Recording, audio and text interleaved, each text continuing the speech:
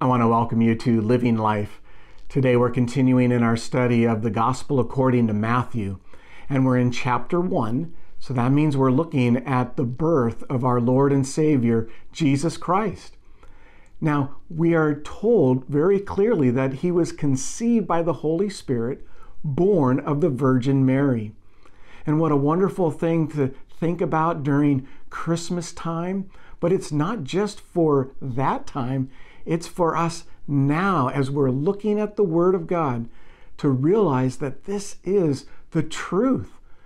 When I was much younger and at a church, there was an interview of a pastor, and one member asked the question, "Do you believe in the virgin birth?" And I thought that was rather an interesting question to ask out of all the things that he could have asked.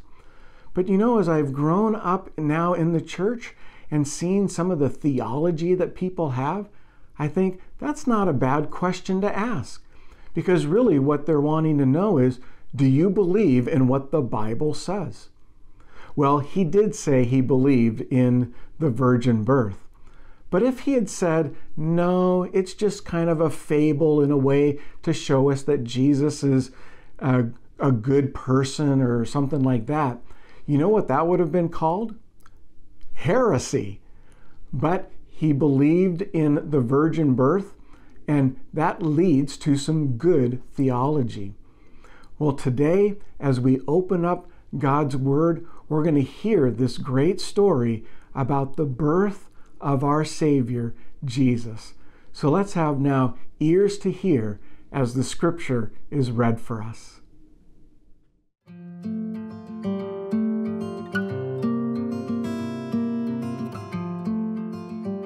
Matthew chapter 1, verses 18 through 25. This is how the birth of Jesus the Messiah came about. His mother Mary was pledged to be married to Joseph, but before they came together, she was found to be pregnant through the Holy Spirit.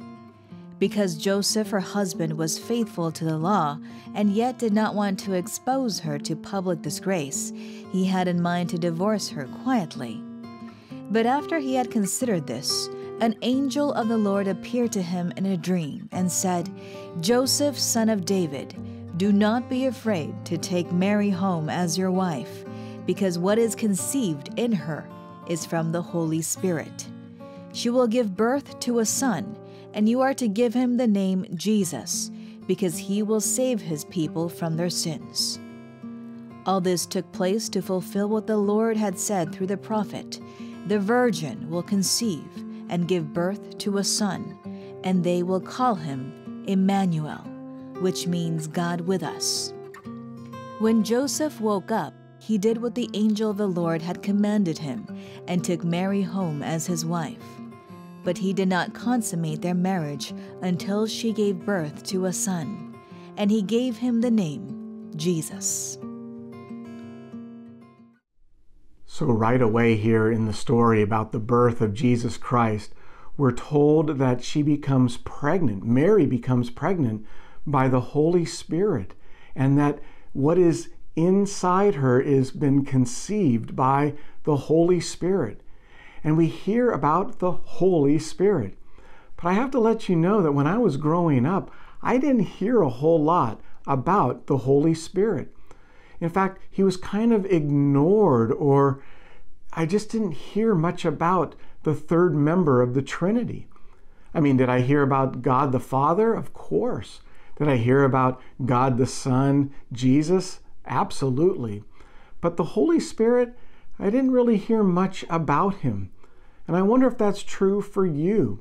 But you know, the Holy Spirit is throughout Scripture. We see him. In fact, in the Old Testament, starting at the very beginning, Genesis chapter 1, verse 2, we're told about the Spirit of the Lord there.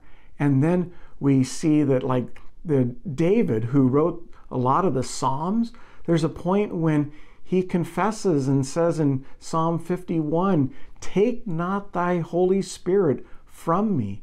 He wanted that guidance and the leadership that the Holy Spirit provided for him.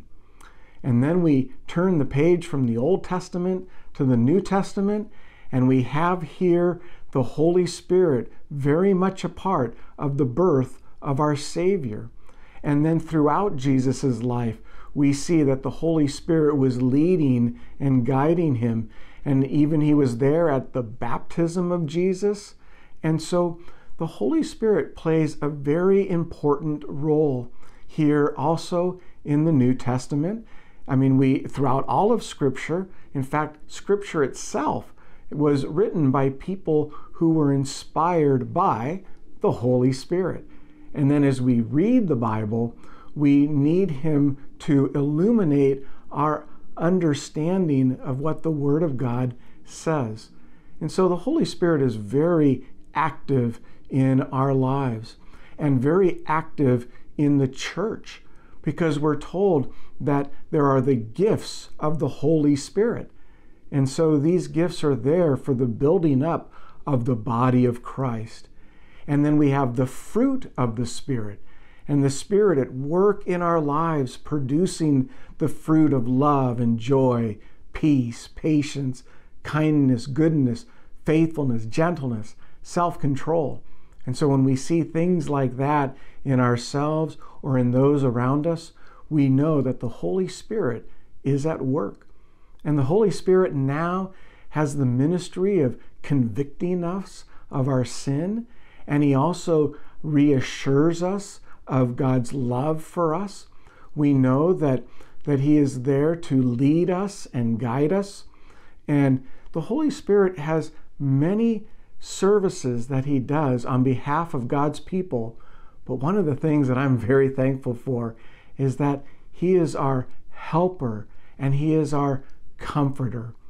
And so it's important for us to remember the role of the Holy Spirit in our lives, and as we see him active here in the birth of our Lord. And in our text, we also are told that there was going to be the name given to this child that is being born to Mary and Joseph, and that he would be given the name Jesus. And I just love that name means God saves. It tells us who he is, that he is God in the flesh. And also it tells us what he does. He saves.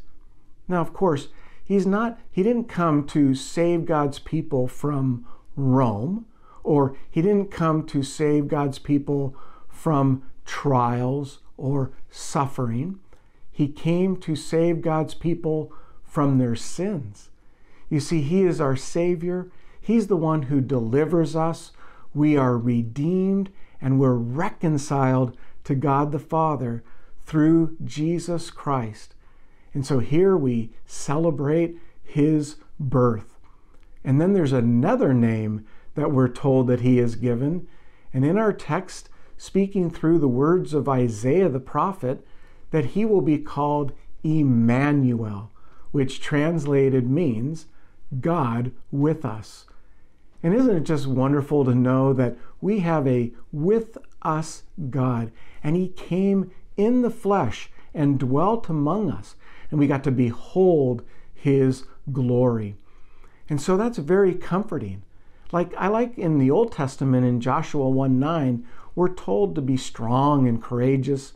Do not fear or be dismayed, for the Lord your God is with you wherever you go. And so, yes, our Lord is with us.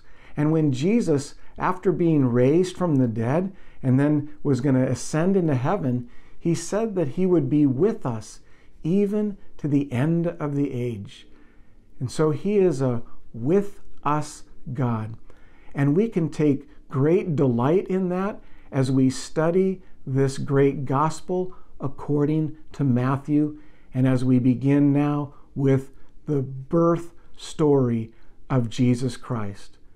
We can be very thankful to God's glory and our joy.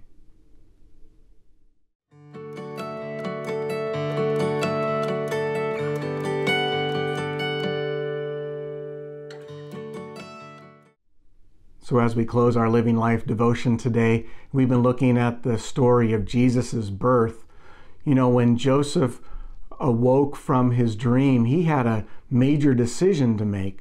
I mean, was he going to obey the Lord and continue with this engagement and be married to Mary? Or was he going to divorce her? Well, he chose wisely and he obeyed the Lord. And that makes sense because their intentions all the time were to have a marriage, a real marriage. They were going to have intimacy and they were going to plan to have children.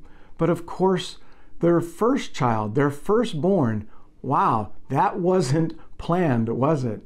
But nevertheless, they were parents to Jesus. I mean, they helped him to grow and develop as a young man.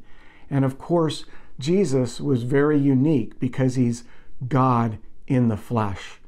We're so thankful for Mary and Joseph, but we focus our attention on Jesus.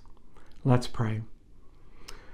Well, Heavenly Father, we are so thankful that the New Testament is filled with the gospel of Jesus Christ, that indeed this one who was born in a little town of Bethlehem was indeed our Savior, our Lord, and that, Father, the gospel is that we can trust him. And so, Lord, I ask that you would help us to have eyes to see how we can move forward in our faith. For, Father, we want nothing more than to draw close to our Lord, and each step that we take on our spiritual journey, that we would do so with a faith, a hope, a trust, and a confidence in Jesus Christ. And it's in his name that we do pray. Amen.